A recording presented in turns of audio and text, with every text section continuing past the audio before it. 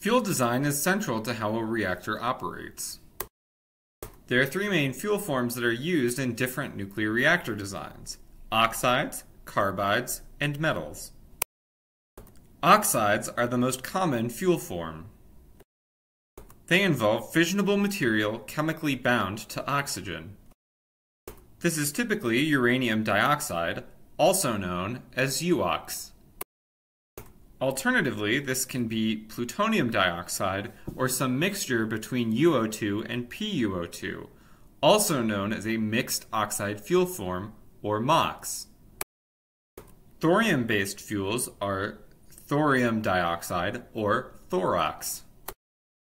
UOX has the following advantages. It has a high melting point of approximately 2,900 degrees Celsius. It's a ceramic, which makes it relatively chemically inert with respect to the coolant, cladding, and other structural materials in the reactor, and it has a very small thermal expansion coefficient. UOX has the following disadvantages. It will crack and fracture from fission product pressure. It will swell from these cracks and cause pressure on the cladding, and the higher fluences will yield worse cracking and higher pressures. As seen here, a fuel pellet is a small cylinder with a radius of about 0.7 centimeters and a height of about 1 centimeter. Pellets will begin to crack and demonstrate larger grain growths as the fuel is irradiated. This figure shows the pellet evolution as a function of the burn. A fuel rod is made up of many fuel pellets stacked axially on top of one another inside a column of cladding, as can be seen in this figure here. Fuel rods have about 3.6 meters of fuel length and are approximately 10 to 15 millimeters in diameter. They have a linear heat rate between 18 and 23 kilowatts per meter and have a zircaloy cladding, which is a zirconium-based steel. Carbide fuels, on the other hand, are small spheres or microbeads of fuel surrounded by silicon carbide and/or pyrolytic carbon.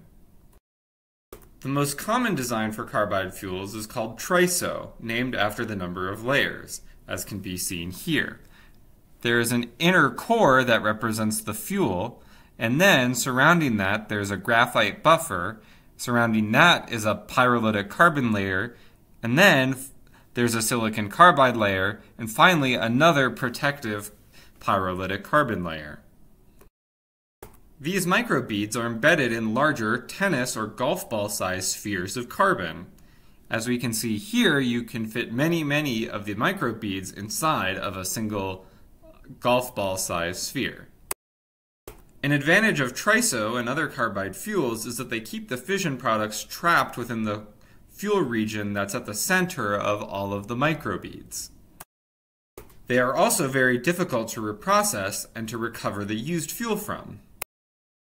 This makes them proliferation resistant. This fuel form is very thermally stable and may be used in high-temperature gas-cooled reactors, which can theoretically obtain operating temperatures of 1100 degrees C or higher. Finally, metal fuels use the metallic form of the fissile material directly as a fuel. This has desirable heat transfer properties, but can be subject to metal fatigue.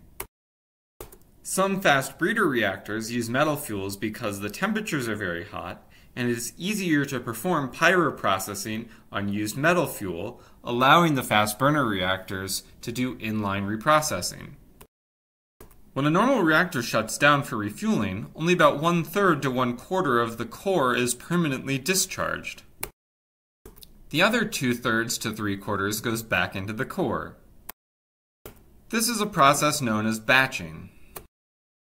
Batching is a method of obtaining more energy out of the fuel and of reaching higher burnups. Typically, less burned assemblies with higher reactivities are placed in the outer regions of the core, while more burned assemblies with lower reactivities are placed closer to the center of the core. Here we see an example fuel assembly shuffling pattern where the green and orange boxes represent new fresh fuel that goes in to replace what was permanently discharged. Fuel is shuffled around each refueling. With hundreds of assemblies, this is why a refueling process can take a month of around-the-clock work to complete.